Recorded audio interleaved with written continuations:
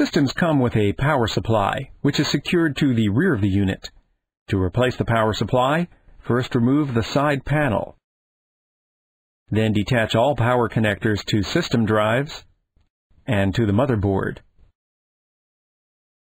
Next, detach the 4 screws that connect the power supply to the PC. Press the latch at the bottom of the power supply and pull the power supply into and then out of the PC.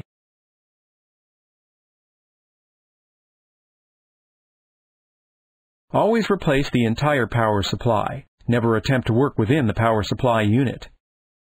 There is a latch, a guide, and a ledge on the PC that help secure the power supply in the PC. To replace the power supply, align it towards the guide and the ledge, and then slide it back until it locks into place next to the latch.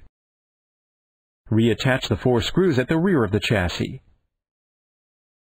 Remember to reconnect all power connectors to system components and to the motherboard.